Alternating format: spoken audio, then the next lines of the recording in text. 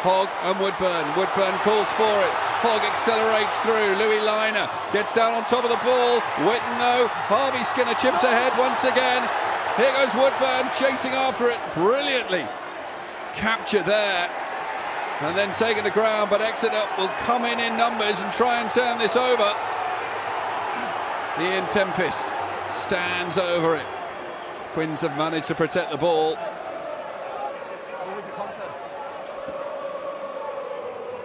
Marcus Smith calling for it out wide.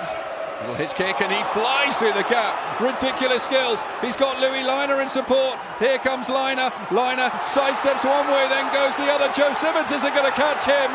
Brilliance from Marcus Smith. Rounded off by Louis Lynagh. And Harlequins back in it with try number 4 for them under the posts. That's absolutely incredible there. We are, all the players, there's a lot of players down getting their breath back.